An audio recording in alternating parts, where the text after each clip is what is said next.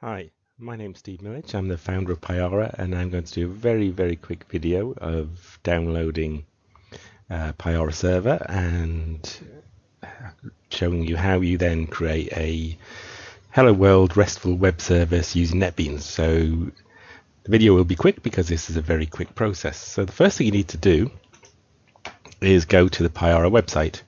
So the downloads is here, and the download you want for RESTful web services, for most people want, is the full download. So if we just click on that, and I'll save that. So that won't take long to come down. So the full download is the standard Payara server with all the administration console, and it supports building RESTful web services using Java EE APIs. You can also download Payara Micro, which is our microservices version, and we also have on here Payara Blue, which is for IBM AIX and IBM JDK. We also have previous builds that you can download from. So basically Payara is released every quarter, so we have builds going back for the various versions for the various quarters. So now we've downloaded Payara, I'll basically extract that into my home directory.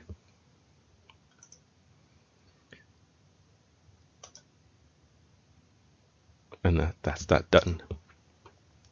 So if we go to NetBeans, so NetBeans supports Payara Server as a Glassfish server. So if we go to services in NetBeans, go to servers, let's add our currently newly downloaded server. NetBeans will see it as a Glassfish server, as Payara is derived from Glassfish, but let's call our server Payara Server. This is where it'll have been extracted. So my home directory in Payara 4.1.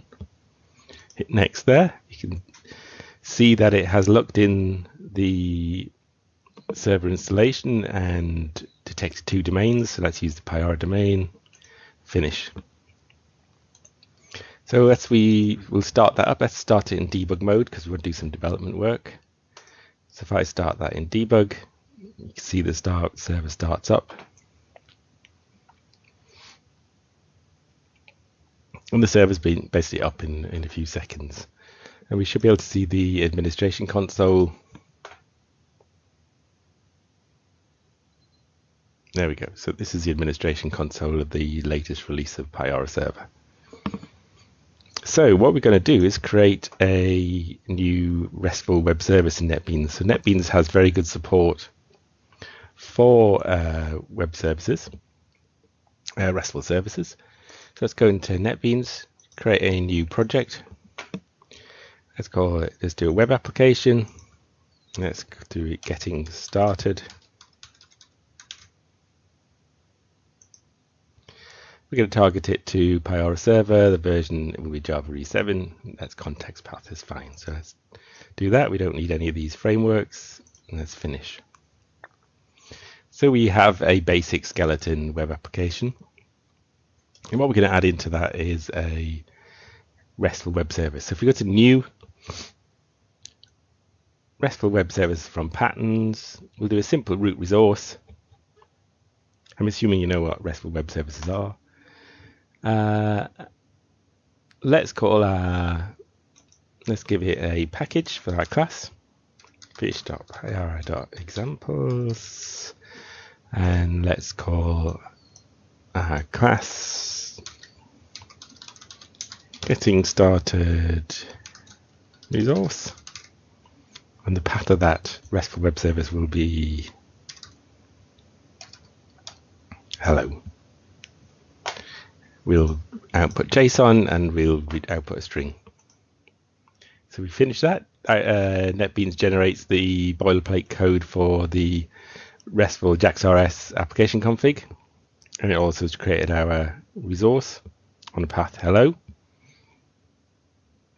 And as we have a get producing JSON, this is a method that we need to put out hello world on. So let's not throw out unsupported operation exception, but return